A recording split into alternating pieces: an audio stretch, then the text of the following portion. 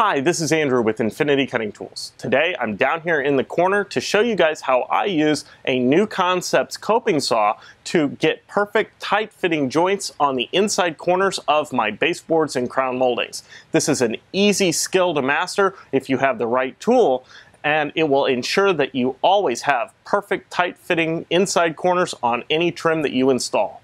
If you've ever used a traditional hardware store type of coping saw, you know that these just aren't that convenient to use. They're typically heavy with their steel frame.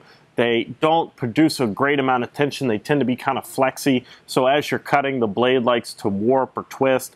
To tension the blade itself, you've got to screw the handle in and out to apply the tension, and that throws off the angle at which you want your blade to be set. The new Concepts coping saw solves all those problems. First of all, it has a big, rigid aluminum frame, which is very, very stiff, but also very light. So it makes the saw much easier to manipulate while you're cutting. It also uses a cam style of blade tensioner. So it's very easy to adjust the amount of tension on the blade, and you get the exact right amount of tension that you need. It accepts a standard pin style coping saw blade, so there's no issues getting the right blades for your saw. And finally, the new Concepts coping saw has positive stops for the blade swivel every 15 degrees. This allows you to position your saw blade very accurately so that you're not going to have any twist to your saw blade while you're cutting, which would cause the saw to cut poorly. The new Concept saw is going to cut nice and straight no matter how you position your saw blade. Let's go ahead and cut some trim. Now that we know we have the right saw for the job, it's time to start cutting our baseboards. For the first piece, this is going to be easy. We just go ahead and cut it to length with a nice square corner, and we install it nice and tight up into the corner of our room.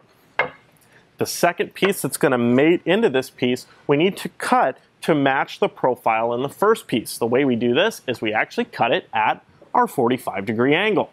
Once we've made that 45-degree cut, we can actually take our pencil and just mark along that edge so we can really see it.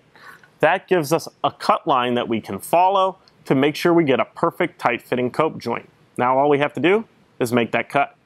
The key to getting a nice tight-fitting cope is to have a comfortable place to do your sawing. I like to lay my piece of trim flat and actually hold the saw like this. Then I can simply start cutting, and I can make sure that my saw stays nice and vertical so that I get a nice straight line and everything will just slide together nicely. Let's get to cutting.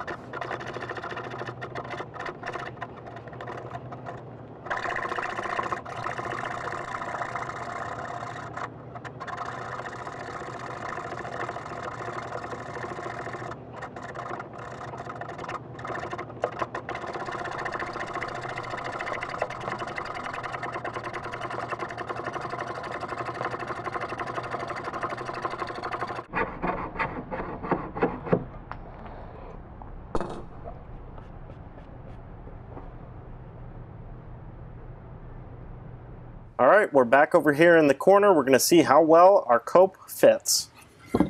Slide it up, nice and tight.